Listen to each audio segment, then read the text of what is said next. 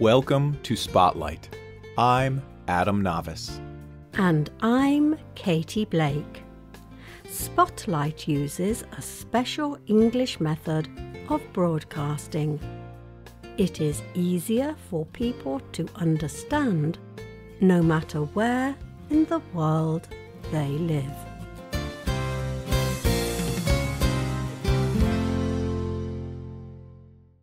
In the past 100 years, people have invented only one popular musical instrument that does not use electricity.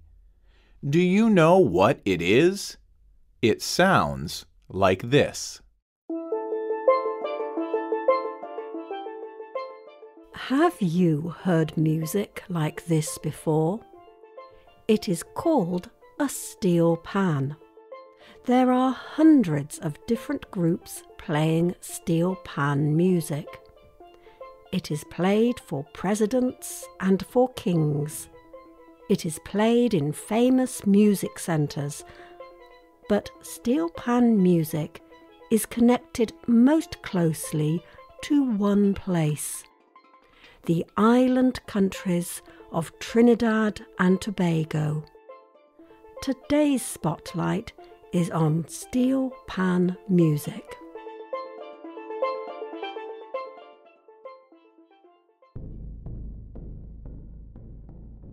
The history of Trinidad and Tobago is full of struggle. Over the years, many countries have occupied Trinidad and Tobago.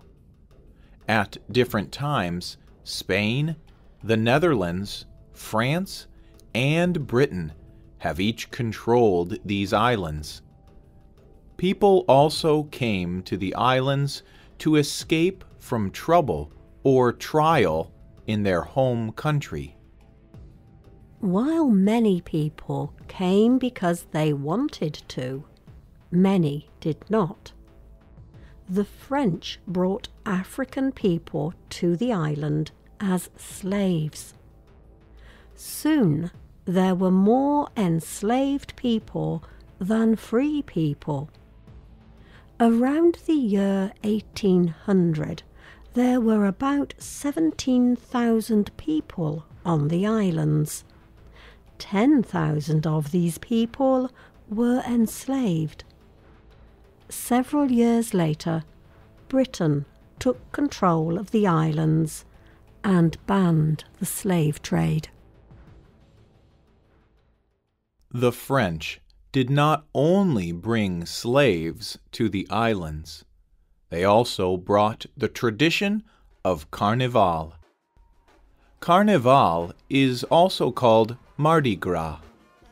It is a celebration before the Christian season of Lent. As they did in Paris, French people marched through the streets, singing, dancing, and playing music. The former slaves joined the parade too. They brought their own drums and began adding their own beats to the celebration.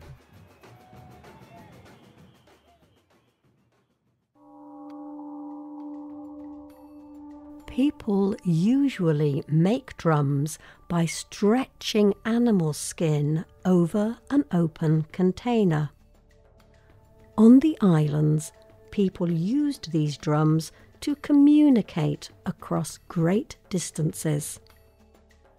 Although the British ruler had banned the slave trade, the British would not give up control of the islands. And they were afraid the people would use the drums to send secret messages of revolt. So, in 1883, Carnival was celebrated, but the government banned the drums. Many people did not want to give up their drums. The enslaved people had lost many things: their families, their own languages, and their religion. Music was one connection to the past, and drumming gave them a way to express their emotions without words. Also, they missed out on taking part in celebrating Carnival. So, people found a way to keep drumming. Every time the government banned one kind of drum, the people found a new one. For example, people started to use bamboo.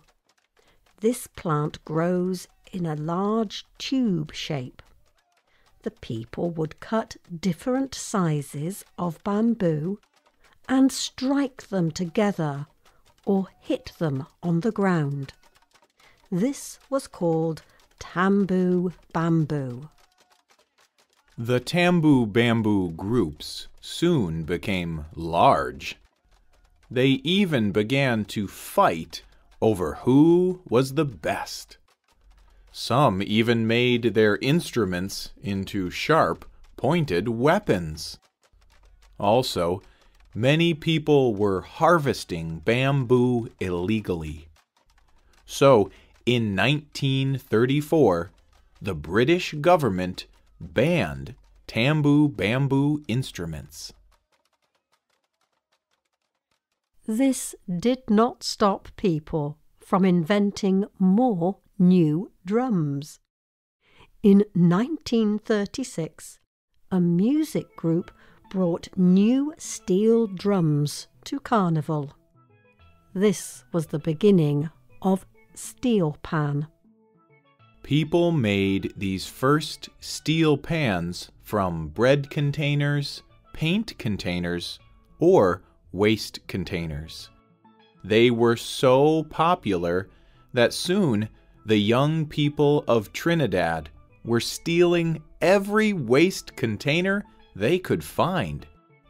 Young people even took locked waste containers.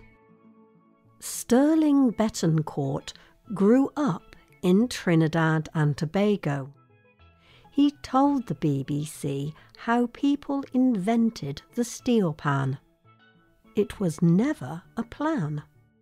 He says, "It was a very slow process. Everyone got together and invented the steel pan by using pots and pans and testing them out.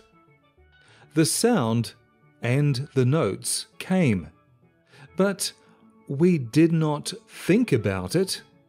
We just did it." They made steel pans by shaping the bottom of the containers with heavy tools. They shaped different thicknesses on different parts. This created many notes on a single pan. The steel pan was now able to play whole songs. It was still a drum, but a new kind of drum.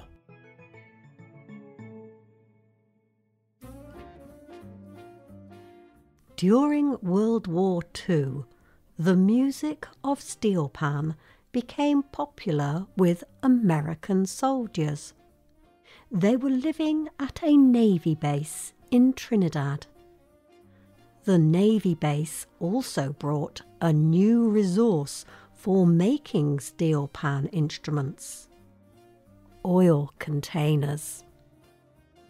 The Navy ships needed oil. The oil came in large 208-liter containers. When the containers were empty, they were perfect for making steel pans. The oil containers were thick metal and lasted much longer than other materials. After World War II began the most popular time for steel pan music. Music groups set up steel pan music celebrations. different steel pan groups would gather and compete against each other. As Trinidad and Tobago became more independent, steel pan became a more respected kind of music. In 1962, Trinidad and Tobago became an independent nation. Steel pan music was played at the national celebration. This was an important event for steel pan as well as for Trinidad and Tobago. This music was once band street music, but now it had risen into a respected music form. It was part of Trinidad and Tobago's national character.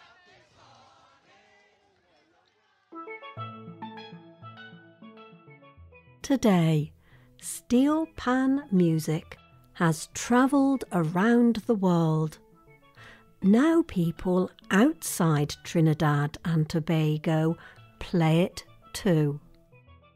There are more than 800 steel pan groups in the world. 300 are in Britain. There are 240 in the United States. In Switzerland, there are 130 groups, and 70% of Swiss pan players are women. Even while it is popular around the world, steel pan music is still closely linked with the culture of Trinidad and Tobago. Steel pan was the music of the poor, of the oppressed, and of former slaves. But like the people of Trinidad and Tobago, steel pan music rose up and demanded to be heard.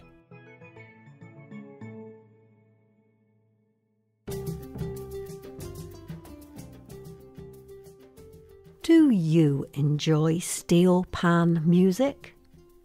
Is there a music in your culture that has a special meaning?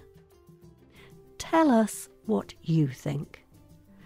You can leave a comment on our website or email us at radio@radioenglish.net. You can also comment on Facebook at facebook.com/spotlightradio. The writer of this program was Adam Navis. The producer was Michio Ozaki. The voices you heard were from the United States and the United Kingdom. All quotes were adapted for this program and voiced by Spotlight. You can listen to this program again and read it on the internet at www.radioenglish.net. This program is called Steel Pan, Music from the Caribbean. Visit our website to download our free official app for Android and Apple devices. We hope you can join us again for the next Spotlight program. Goodbye.